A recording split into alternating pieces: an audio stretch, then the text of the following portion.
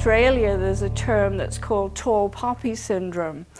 And I heard about this from a woman who came to one of my writing workshops. And she said, I didn't tell anyone in my family that I came to this workshop. And I said, oh, how come? And she said, oh, they just call me a tall poppy because they were from Australia. I said, a tall poppy? And she said, oh, yeah. And what it means is that if you're a tall poppy, if you hold your head up and say what you want to do, you're going to be the first one when the mower comes along to get cut down. And so in other words, it's like, you know, keep yourself low and go through life like this, and chances are you're going to be okay. And I mean, that is so sad when you think about it, that like to not fulfill our own potential just because we're scared of being a tall poppy. When you think about it, being a tall poppy should be the one, you're the one who welcomes the sun in the morning. You know, you're the one who stands up. But no, tall poppy meant you're the one, first one to get your head cut off kind of deal. Really kind of sick. But actually, when I started being a writer, well, not when I was a kid. When I was a little kid, that's all I ever wanted to be. Couldn't spell. So, you know, everyone used to think, yeah, good luck, kid, you know. Couldn't spell for beans, still can't spell, but doesn't have to stop you. But when I started as an adult wanting to be a writer, I never told anyone. And I used to do it like when everyone was in bed. And that was that same kind of thing, like I was too, I guess I thought people would make fun of me. I don't know why you know, I don't know why I was so scared of letting people know that I wanted to be a writer. And then just by a bunch of quirks, my first book actually got published with very little problem, except that then I had a real issue because then I had this published book. And so then I had to let people know, you know, because people were phoning me up and saying, we would like you to do a reading. And so, I mean, then that was like really scary because then I had to stand in front of people, not only admit that I was a writer, but actually do what you just did, reader. But every time I did it, it got a lot easier. And I found that people, they don't want to mock you. They're not sitting there waiting to see you make a fool of yourself. They're actually really interested in what you have to say. And they like you, and there's this kind of communication. And it took me 50 years to figure this out, that really people aren't there to kind of like put you down. But I think because I'd been in so many poisonous situations, you know, that I had been put down always, that I thought that was what happened, and it's not. But I think for a lot of people, you go through a few situations like that, and you think that's the norm, whereas it's not the norm. But that first sort of step of like, uh-oh, did I say that out loud? Did I actually state my feelings? It is a big step. And once you do it, you kind of realize, like, yeah, that's okay. I think even without opening our mouths, there are visual communication things that we do. For instance, I used to stand like this, right? And I just kind of look at people like this, and always, well, I still do this, like my feet turn in like this, you know. But then you kind of like, if you want to bend your knees a little bit like this, you know, hunch your shoulders. This also helps with your anxiety. Anyone wants a bit more anxiety? Pull the shoulders this way, you know. And it does great things. So, you know what's going to happen? People, of course, saw me as this victim, because there's always a couple of people there who can make themselves feel better by kind of making you feel a little bit, you know. It's going to make them look a bit taller if you get a little bit more like this, right, you know. So one of the things, you know, big thing, just put the shoulders back and just stand up, you know, just have the head like that. I mean, you don't have to go like this, you know. I mean, that might be a little extreme. But, you know, just like stand and just be yourself. Watch it. Just little things, but you know, that kind of visual communication sets it up for the day, you know. And it's such a tiny thing, and yet it is huge. I would say, like, if kids in school only learnt that in a whole year, it could make so much of a difference in their whole lives. Just to walk out into the world with your head, your shoulders down, and your head up, you know. And then saying something out loud is just a lot easier, right? This particular workshop, because I'm using masks and puppets, I've always kind of liked masks and puppets, because even when I had not made that first personal statement out loud, I found that if you have a mask on, you can take on a whole other persona. And in fact, I'm one of the leaders for a Celebrate Recovery workshop that we do every week. But it's all about wearing masks, and a lot of us wear masks to mask our real feelings, which is not a good thing. But what I found with masks was, if you give a kid a mask, even if that child is like really, really shy, you know, they become this like completely different person if they've got a mask on. And I kind of learned this through my kids, like at Halloween time. And I found that, yeah, you know, wearing a mask, you get this kind of anonymity. And once you don't have to be scared of like letting your, I don't know, getting mocked or whatever it is we're scared of. I still never quite nailed down what it was that I was so scared of. But once you have the mask on, it gives you a freedom. And years ago, I had probably the most eureka moment with this.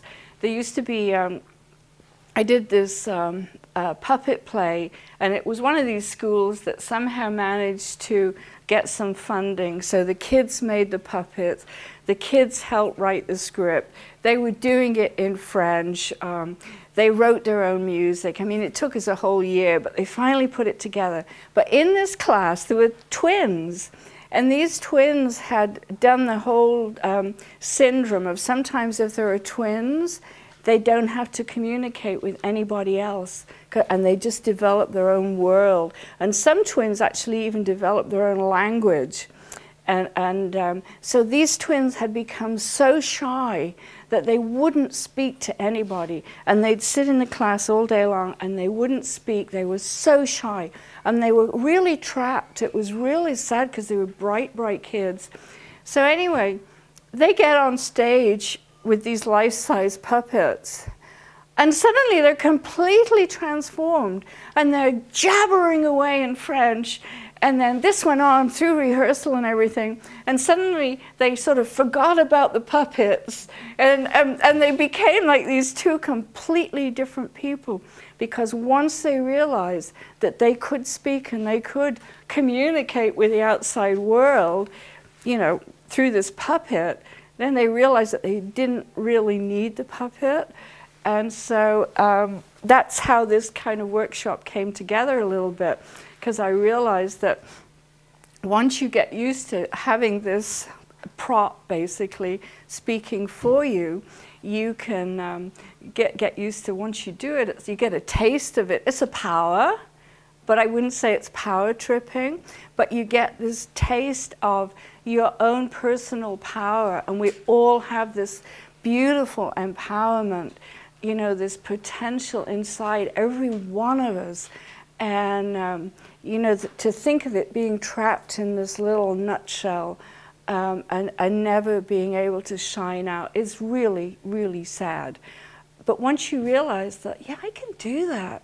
And once you say, did I say that out loud? And then you say another thing and another thing. And it just becomes such a wonderful freedom and an enrichment. Absolutely an enrichment.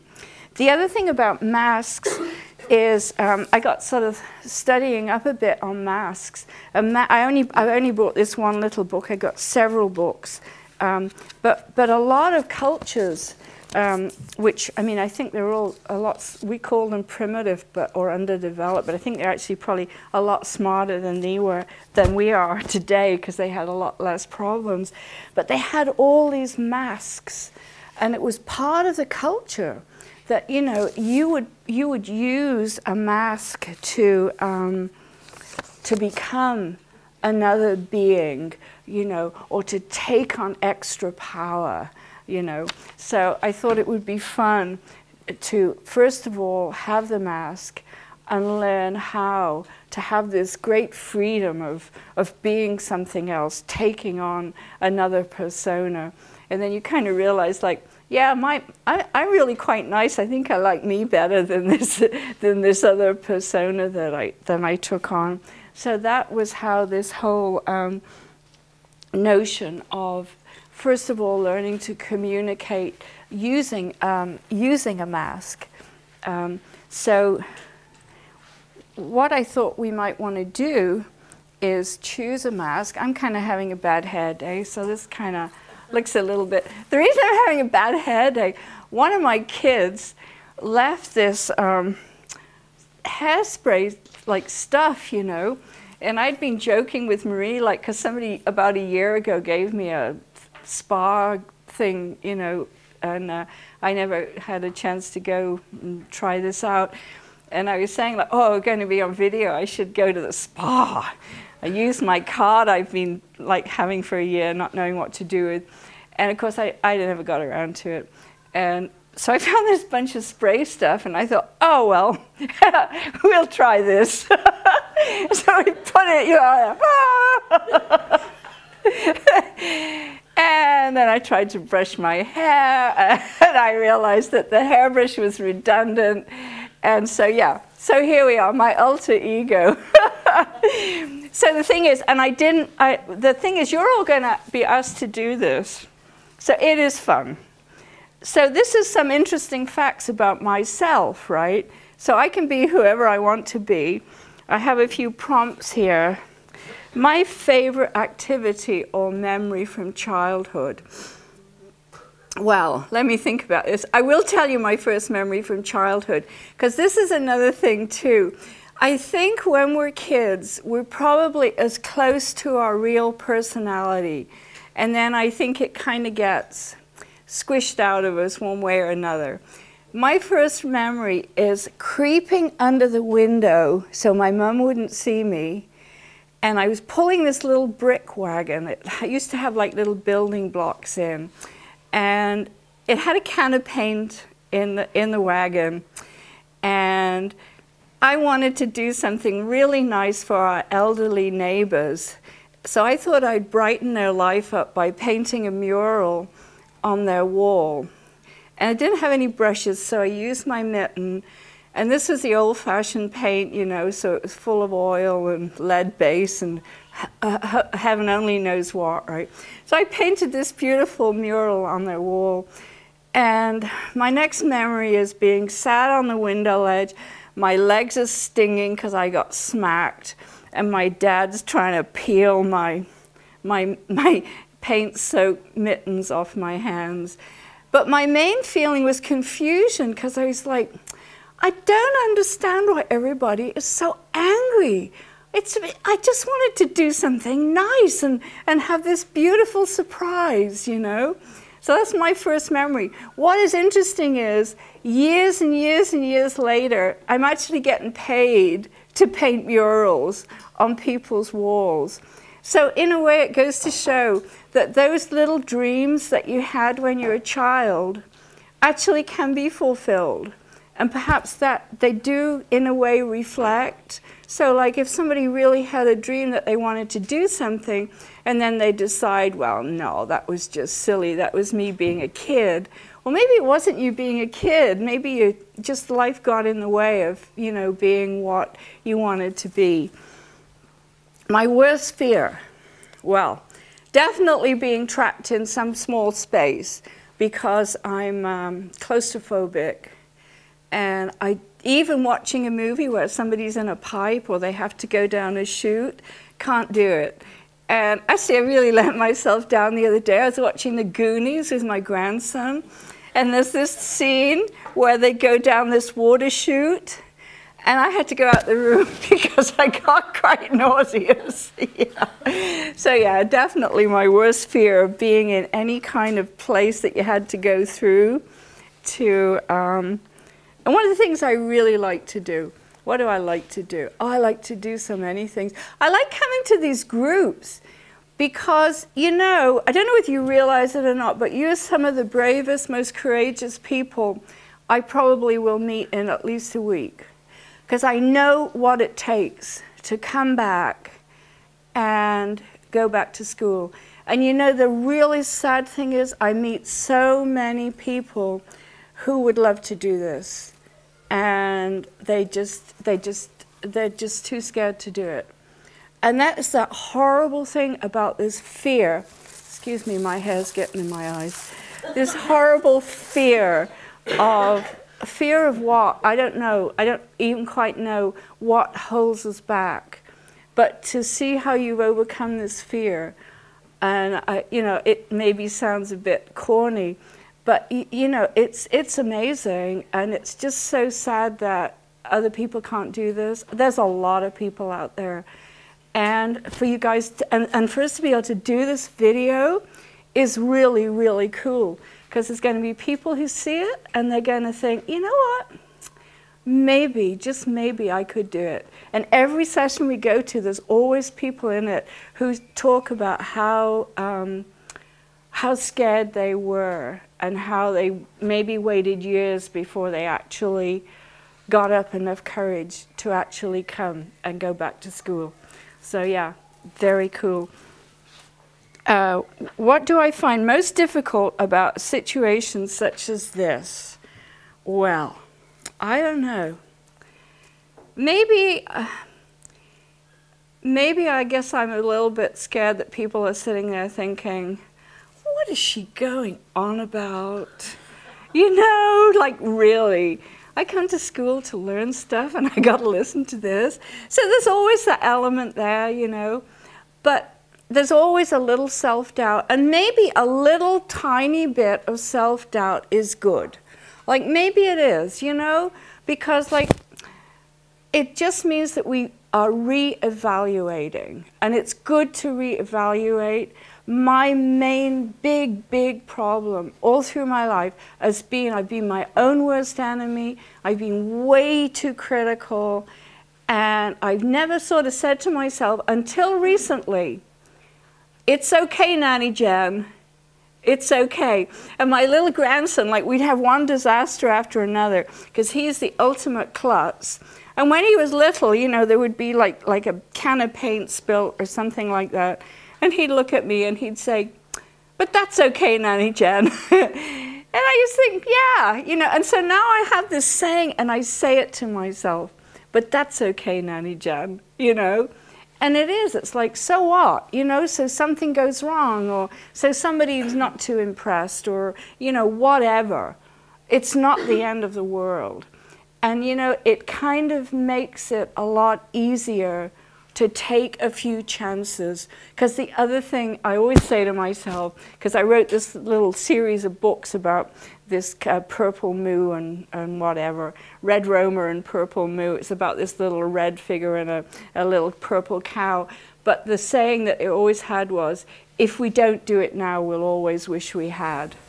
And you know, that I think is probably one of the worst things to ever have, is to wish that you had taken that chance, you know. And so that's, I guess that's my other thing. And I'm going to quit now because, lucky you people, you're going to do it and I'm just going to sit and watch. Thank you for being good listeners.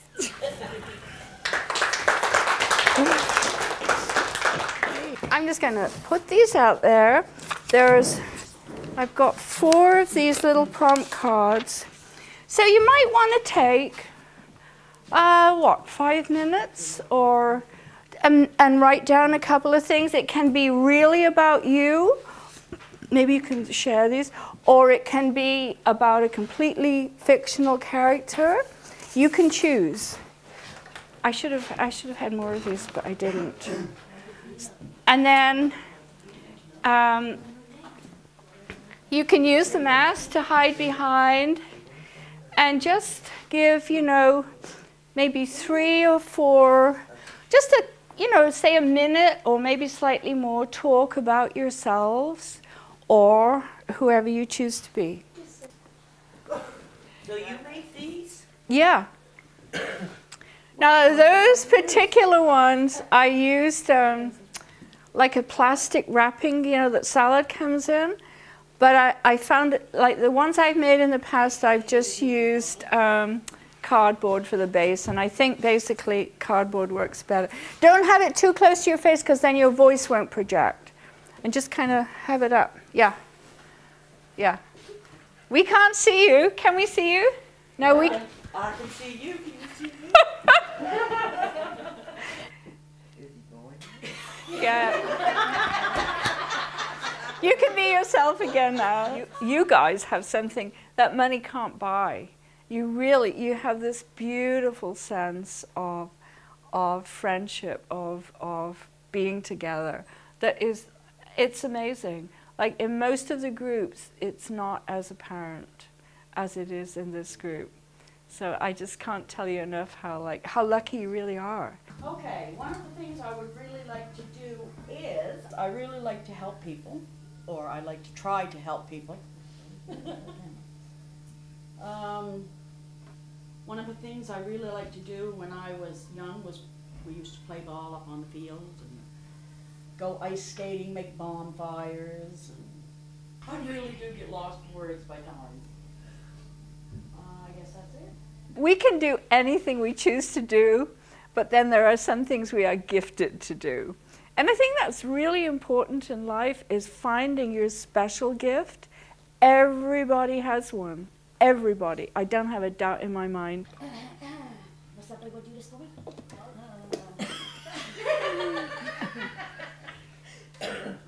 One of the things I really like to do is to come up to the Queen's Learning Network and maybe in the near future get my GED and to help my son through school. Excellent. That's it. Okay, good. I got a question. Jeanette, what's your favorite subject? Science. You're supposed to say Science. How did that feel tonight? Not bad. Really? Not bad. Stop shaking your head. That was Oh yes, big I time. know. She told me. I know. Jeanette. Thank you, Jeanette. I give you, when you get nervous, there's 2 key things. Take a deep breath through the nose, put the shoulders down, and just take a couple of deep breaths through the nose. And it is astounding what a difference that makes. One of the things that is really important that I hope you will get out of this workshop is making sure that when you're in a situation, whether it's one-on-one, you know, or maybe you're even like got 2 or 3 people in front of you, that you get out of the situation what you want out of it. So you don't end up saying, yes, well, you know, sort of, kind of, more or less, you know. The other thing is, so what I've done, I've set up topics, for instance. So I'll tell you what the topics are. Renting a furnished house, interviewing for babysitting, that can be interviewing for other things too, applying for a trainee receptionist position, applying for a sales position, explaining to a doctor that tests are required or that the medication is not suitable. So they're all like, you know, basic things that you very well might encounter, you know, during life. So one person is going to be the interviewer. So one person is going to be the interviewee.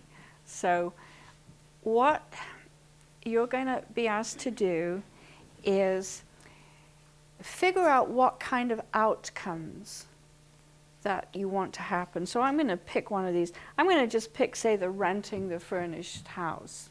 So if I'm renting, if I'm the renter, I need to know a lot of things. Like, so I have to first of all decide, and probably the easiest way to do this is make a few notes on paper, because you're going to have time to discuss this. You're actually going to have about half an hour, or as long as you need, because I'm going to get you to pair into groups of 2. That's not pair, is it? I'm going to get you pair into groups of 2. That doesn't make sense, but anyway. And then you can discuss it, decide what kind of things that the interviewer needs to know, and what kind of things the person who is being interviewed needs to know. So that if you're going, say, if you really want a job, say, I don't know, as a sales clerk at Canadian Tire store or something like that, you need to somehow get across to the person who's interviewing to you why you would be the best person for the job. So one of the things that you might want to do in point form is figure out, well, you know, what would make a person a really good job? What qualities do I have? So this is actually, you know, there's nothing harder, I don't think, than telling people how good you are. Because once again, this taps into our lack of self-esteem, which I just assume everybody has. Maybe some people are so full of themselves that they don't encounter this huge block. But I have to speak from my own experience, which is I'm always have a difficulty like selling myself, right? And you know, so for the person who's being interviewed for a job, they have to find ways of letting people know their skills, their strengths, you know, the gifts and the qualities that they're gonna. In the meantime, the person who's interviewing needs to know other things about this person. Is this person suitable for the job, or would they be better off somewhere else, you know? So these are the kind of things. For instance, explaining to a doctor, this is a very important one, you know, because you can go to a doctor and like maybe they're really, really busy, and you know, some of them can be pretty full of themselves, you know, and like the thing is, it's your body and you know what's happening, but they're just kind of like, oh no, you do this, you do this. And I still kick myself over this one, I really do. I had this experience a couple of years ago, and I'd been climbing up a bank, which was stupid anyway, and I grabbed a hold of a piece of rotten wood, and I fell back, and I jammed another piece of rotten wood, like right into the back of my leg, like right in, you know, and it snapped right off. And like I knew I had a piece of wood, like about stuck right in my leg, and the flesh covered over it, and my whole leg started to fester up and everything, you know. So finally, this one day, my husband said, like, you gotta get that fixed, because I kept thinking that it was going to fix itself, you know, because always too busy to go to the doctor or whatever. That's my excuse. So I ended up in the emergency, and there's this smug little guy, you know, who thinks he's kind of so good. And he told me there was nothing in my leg, and I said, I'm pretty sure there is. And he said, and I'll never forget his words, he said, no, I'm the professional. And of course, like, what I should have said was, yeah, but it's my leg. But I went out of there, and I let him do that to me, you know, like reverting way back to the way I used to be, you know, and I'm like, and I kicked myself. I was really cross, because 2 days later, this great hunk of wood, you know, comes out of my leg. And I mean, you know, all covered in pus and everything, but you don't need the details. But, you know, here's a guy, and I let him do that to me. So this is the kind of thing that also we need to be able to communicate and stand up for something. You know, we need to be able to say, I know you recommended that medication, but it's not suitable for me because I'm having reactions. And sometimes, you know, we can get put down that way. So that's another of the options, you know. And what's going to happen? Going to sit and, you know, spend like working 2 and 2, you know, spend a while like formulating, think about what could be the outcomes. Like, for instance, if you're renting a furnished house, like, you want to know, like, is that person going to pay the rent? because maybe if you're the person renting the house, you need to know that money's going to come in. You know, you also need to know that when you go back to your house, the furniture's not all going to be torn apart. You know, so there's going to be a lot of questions that you're going to need to ask. And you might feel embarrassed, you know, like this for me is a hard one, like asking someone about money, like, you know, will you be able to pay me, is like for me would be a very, very difficult question. But it's a question that needs to be asked. So what you need to be thinking about this is like, what do I want out of this situation? So when you go into your pairs, the first thing you're going to think about, who is the doctor, for instance, who is the patient? If you're looking at, say, the sales position, you want to think about who's going to be the employee, who's going to be the person who wants the job. And then, like, by discussing between you, you're going to think about at least 5 questions from each person with fairly in-depth, like, reasoning, like, okay, why are you looking for a place? Where did you live before? Why did you leave that place? You know, like, why don't you have any furniture? You know, all these kind of different things. In fact, maybe 5 questions isn't enough. You might, I would say a minimum of 5 questions. You know, like the doctor might keep saying to you, well, no, it works for everyone else, you know. Well, you keep saying, well, no, I need to have more tests, or, well, you know, this kind of thing. Interview for babysitting, very important one, or caregiving, you know, because some people are so not suited for caregiving. You know, like maybe they've got a short fuse, or maybe they really don't love people. They're doing it for the money, you know. Oh, so that, you know, the participant might answer things like, well, you know, it's good money and I can pick my own hours. That might be your first key as an employer, to think to yourself, nah, I don't think this person's got the right motivation. So maybe these are some of the points that you might want to think about. Motivation. Why is the person applying for the job?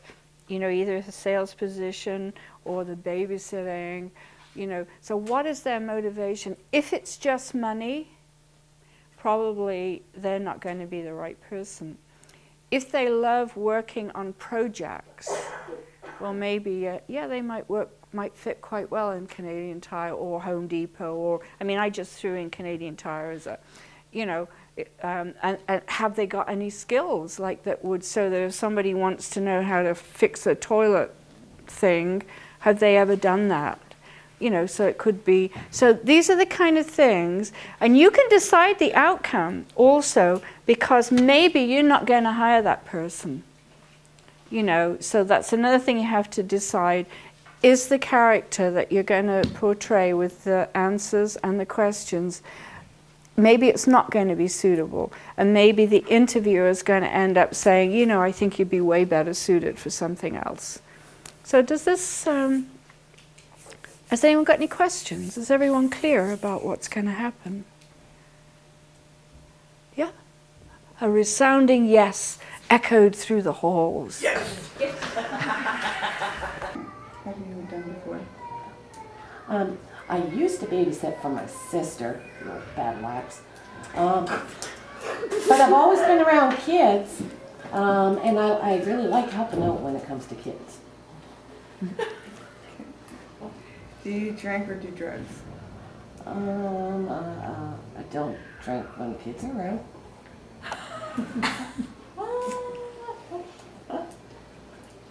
How do you discipline them? Well, I don't like hitting kids, because you can get in lots and lots of trouble for doing that, so I put them on timeout. What would you do if the baby became sick? Like throwing up? Yeah. I don't like puke.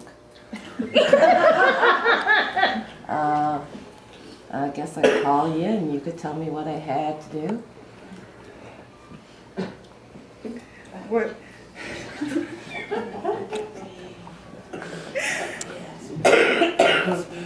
What would you do if my child got bored? Well, I guess if I was really in the mood, I'd play with it and then. And if I wasn't, I guess I'd let them watch TV with me. Do I get the job? I'll call you back and let you know. What is your name? Do you work? No, I don't. Do you party? No, I don't. Do you think that you could afford $600 a month plus utilities for a year? Yes, I can. Do you want to rent the house? Yes, I do. That's fine. Do you think you'll come back to live in that house after I rent? No, I'm going a few before a year. Do you think that house is good for me? Might be a little bit too big because it's a 3-bedroom house. Is the lights in with the rent? No, it isn't. Do you love cats? Yes. Is all the furniture staying in the house when I rent it? It can if you need it.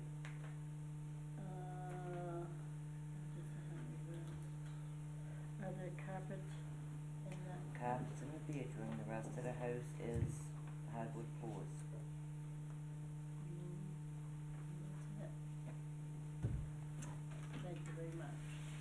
I will give you a call. Okay. Good one. So how would you come out of that? Would you have wanted to rent to her? Yep. You see, Main thing is you don't party. I really enjoyed it because it brought me out of my shell more. I'm a very shy person, and I really thought that it was really neat the way that they used the mask to hide yourself so that you could talk to everybody else that was in the room. I really don't like to come out of my shell very much, but now that I've done it, I can stand up without being too nervous. If I can do it, you certainly can do it. I mean, I've only had my grade 6 and now I'm at a 9, 10 level. So if I can do it, I'm sure that you can do it. Did I say that out loud? I really enjoyed it. I really did. Jenny's funny and she makes you feel comfortable, and that's why it feels like I can talk out, because where I went to the Institute in Truro, the program we had in Truro. So yeah, I really enjoyed it. Today's workshop was fun. We learned a lot of stuff with puppets or without them. I've been going to North Queens Literacy School class for 4 years, and if anybody is interested, come ahead, come on down. It's fun. You learn a lot. I mean, I'm 52 years old. If I can do it, so can you. I was home day and night looking at the 4 walls. I didn't want to do nothing. I didn't want to go nowhere, and Rita got me back up here. And I don't regret it. I love it. I come every day. I don't miss a day. Like today, I spoke out that I didn't think I could do it. The mask helped me a little bit, but I think I could do it without the mask the next time. I had a great time. It is very important to have a community that you can learn with. Here we help one another, we all get along fine, and it's always a fun day to come because we help one another.